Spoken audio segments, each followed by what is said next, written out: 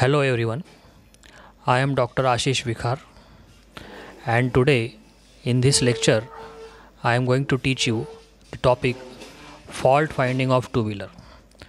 Fault finding of two-wheeler is a point number 1.5 of unit number 1 of the subject power engineering and refrigeration.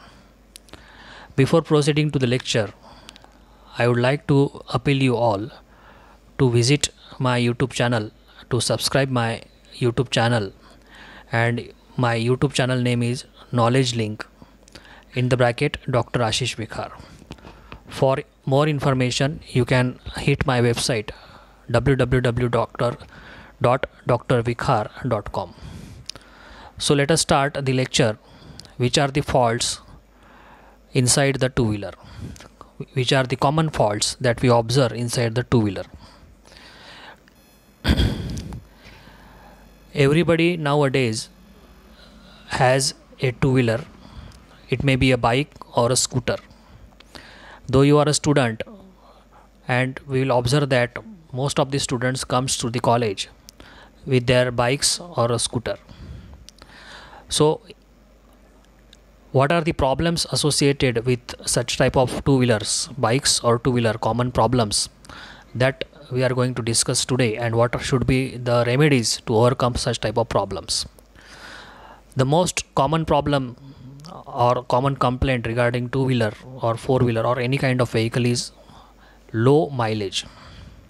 So what are the reasons behind getting low mileage, or what are the causes behind the low mileage of a scooter, bike or any kind of vehicle? The first cause is low pressure in the tires. Low pressure in the tires can greatly reduce fuel efficiency.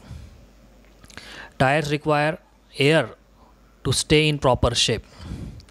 So we have to check the pressure once every month or whenever you experience sluggish engine response. So if we check pressure inside the rear wheel as well as the front wheel, we can have good mileage, and this is one of the cause behind getting low mileage, low pressure in the tire. Second reason is dirty engine oil. So dirty engine oil can also reduce efficiency, or it can lead to low mileage. Dirty oil can become thick and resistive to movements of the parts in the engine. We all know what is the purpose of engine oil. Engine oil is used inside the two-wheeler to reduce friction, to maintain the temperature of the engine as well. So after prolonged use of engine oil, we have to change it, and we have to check whether it has a proper thickness or what we can say viscosity.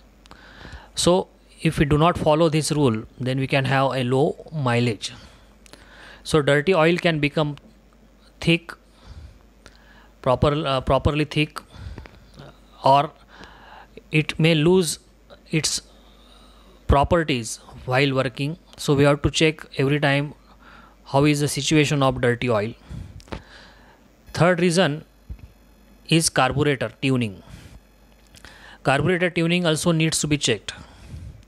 Carburetors basically have two screws: an engine idle RPM screw and air fuel mixture screw. The air fuel screw adjusts the ratio of air versus fuel going inside the engine. So more air and less fuel means better efficiency but lower performance, and vice versa. The trick is to find the right balance of both performance and efficiency. If you don't have an idea on this, you can ask the mechanic to set the carburetor for its tuning. So proper carburetor tuning is needed for getting good efficiency as well as good performance. So we have to adjust the screw of the carburetor for getting good efficiency and performance. Third reason behind getting low mileage is tight brakes. When the brakes are too tight, it can increase the effort needed by the engine to turn the wheels. Place the bike in a neutral and on the center stand and manually rotate the wheel. They must be able to rotate freely and without much effort. If the front and the rear tires are hard to rotate, loosen the brakes by a notch and try again. If it's a disc brake unit, take it to the company workshop to check the tight brakes. So tight brakes is one of the reason behind getting low mileage. Riding styles can also affect the efficiency. If you rushly drive the vehicle, then the efficiency reduces, the mileage reduces. Carbon deposits. Ridden for over 30,000 to 50,000 kilometers. As possible reason for low efficiency could be carbon deposits on the piston and other components. So we should remove the carbon deposits. After that we can have good mileage of the vehicle. Next reason is valve setting.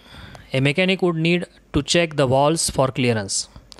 There is an intake and exhaust valves, and with time the valve clearance can become different from the factory recommendation. So we have to check the valve settings. If we check it and if it is in proper condition, then we can have good mileage. After that, the next reason behind getting low mileage is improper braking. All motorcycles need to be ridden well with a specified speed and engine RPM, and if we do not follow the ride rules, the specified speed, or if you are running your engine beyond its limit of RPM, then we can have the low mileage. So these are the various reasons behind getting low mileage. Second problem with the vehicles or two-wheelers or four-wheelers is poor performance. So first reason behind poor performance is air filter. The air filter should be cleaned every time, and the bike is given for service considering our dusty riding condition. So air filter playing a very important role in the performance of two-wheelers as well as four-wheeler. Fuel quality. Poor quality of fuel can also be reason for poor performance. Different pumps have different mixture methods that claim to deliver better performance. So we should use good quality fuel. Warm-ups. When properly warmed up in the morning of your vehicle, you will note that the engine feels better and performs well for the whole day. So warming of the engine should be done before getting start to our work with the help of your vehicle. So warm up of the vehicle plays an important role for getting higher performance. Tire pressure, as in the previous slide also, this is an important aspect, and as the tire pressure is low, the rolling resistance increases. This lowers the performance as well as the efficiency. Low engine oil. No doubt, running an engine on low oil can lead to serious damage to the engine components, and in some cases can also result in seized pistons and other parts. Chain slack.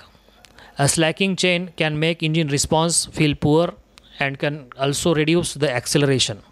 If you hear a lot of chain noise or noise from the chain cover, it's time to grease it and tighten it. So these are the reasons behind poor performance. Third important problem with the two-wheeler is bad brakes. There are two types of brakes, drum brakes and disc brakes. Regarding drum brakes, if you face a poor braking on the drum brakes at the rear or front of the bike, you must check for free play of the brake lever or a pedal. Another reason for poor drum brake performance can be dirty brake pads. So dirty brake pads is one of the important cause behind the bad braking, and build-up of brake dust. If you happen to notice the squeaking noise every time you apply the brakes, it may be a time to replace the brake pads. If your vehicle is having disc brakes, then if you happen to face a poor disc brake performance, then we have to not worry. It's nothing that can be fixed. Firstly, check for brake fluid levels and whether it is filled up well. So by that we can have the good braking. Also, if you happen to notice weird metal scraping noises coming from the disc brakes even when you have or not applying the brakes. It's about time to replace the brake pads. So replacing the brake pads can improve the braking performance. Fourth important problem is electric starter fails.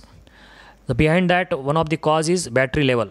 The battery may have run out of acid, which must have reduced its efficiency. If you notice that the starter works once you start riding for a long time, but doesn't when you try in the morning, get the battery acid level checked. So we have to check the battery acid levels whenever there is a necessity. Starter relay is another problem or a cause behind electric starter fails. Why electric starter fails? Because there is a problem of starter relay. Starter relay is a part of electric system that provides current to the starter. Sometimes a failure of this component can stop the starter from working. If you hear just a tick noise from the starter every time you press the starter button, it may be either because of low battery or failing starter relay. So in this way, these are the two major reasons or causes behind why electric starter fails. So we have to keep in our mind some of the important things. First is warm-ups. Warm up the engine well in the morning before you head out for a journey. This can help a lot in extending engine life and the performance. Check tire pressure. Once a month, inspect the tires for signs of low pressure. Keep them topped up for the best. Chains. If you notice the chain noise or looseness, simply get the chain tightened. It's just a matter of 10 minutes at the most. Periodic service. Note that most bikes or scooters have a service interval of around 2500 to 5000 kilometers. Be sure to visit the service station in the specified intervals. Check the manual to know more about your motorcycle service and engine oil change interval. Avoid cheap parts.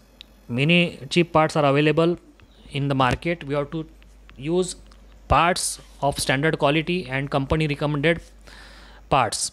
In case a part does not go bad, avoid replacing it with a cheap alternatives or quick fixes. It always be recommended to use original spare parts.